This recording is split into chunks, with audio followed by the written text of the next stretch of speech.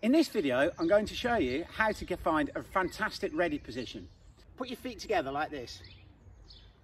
Then take one back, 90 degrees and back. Another one, 90 degrees and back. And again, 90 degrees and back, 90 degrees and back. And that would be a fantastic position to be able to get to. Our feet are wider than our shoulders and we're ready and alert to go from here. So we want this position nice and wide. So as you hit the ball, you come back, you're ready, you split. Your feet go this wide. And again, you come in, split, feet wide.